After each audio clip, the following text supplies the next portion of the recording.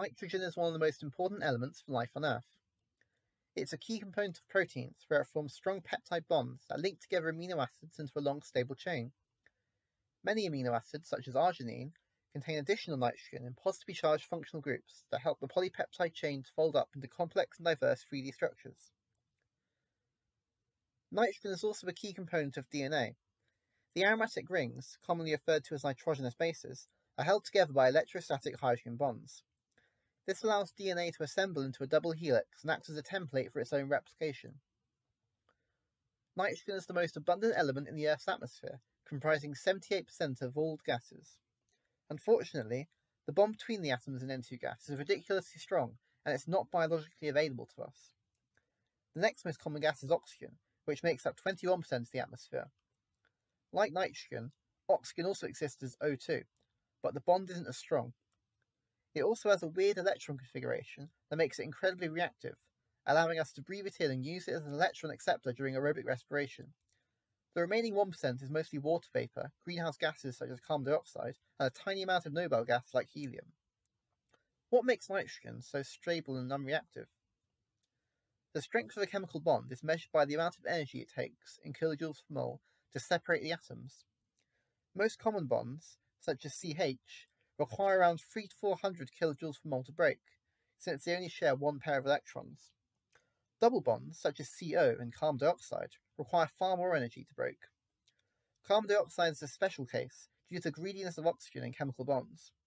Oxygen has far higher affinity for electrons than carbon, so it pulls most of the electron density towards itself. This leaves the carbon with a slightly positive charge, and this charge inequality makes CO2 more reactive to enzymes, allowing plants to use it for photosynthesis. N2 nitrogen is a triple-bonded molecule. It has one of the highest bond energies known, and there is no charge inequality for enzymes to exploit. This makes breaking the bond a Herculean task. Eukaryotic organisms, such as plants and animals, are incapable of using it directly as a nitrogen source. In the context of everyday life, you've probably heard of nitrogen as an essential fertilizer. Nitrogen is key for crop growth, but it must be supplied in the appropriate bioavailable form, ammonia. During the First World War, this was a massive problem. There was not enough fertilizer to go around, and the people of Germany are running out of food. A chemist named Fritz Haber developed a method to split the N2 triple bonds and turn nitrogen in the air into ammonia fertilizer. This process used an iron catalyst to provide a more stable transition state for the reaction to proceed along. The flaw in this reaction was that it was in equilibrium, and the catalyst could allow the reaction to happen backwards. The position of equilibrium was controlled by doing the reaction under immense heat and atmospheric pressure. For living organisms, this simple reaction would be impossible. A temperature this high would cause the cell to burn up and explode. So how do they do it?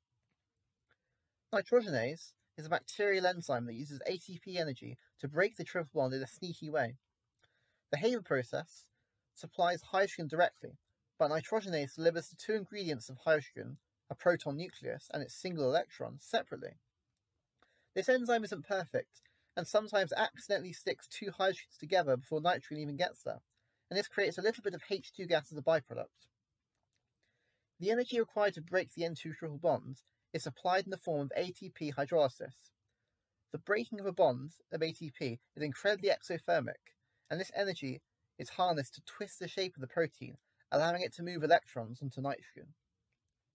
The key catalyst in this enzyme is also made of iron, plus another special metal called molybdenum.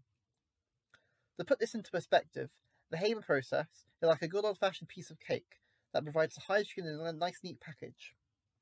Nitrogenase, however, is like a fancy, pretentious, deconstructed cake that gives you everything in pieces, protons and electrons. Let's take a look at how the reaction happens. Nitrogenase exists as a twin, with two identical enzymes stuck together top to tail.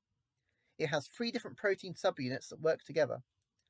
The green one harbours ATP, and it contains a magnesium ion which catalyzes the exothermic hydrolysis reaction.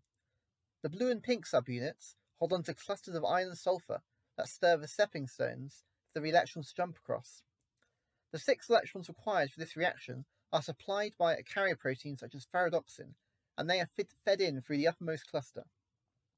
The P cluster in the middle is especially interesting because its structure changes in between electron transfers.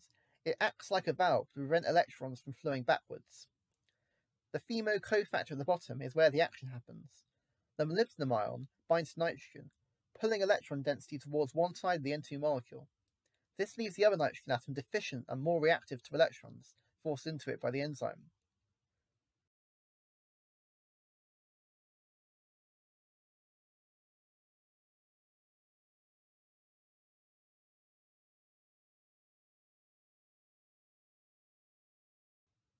You may have noticed a pretty big problem.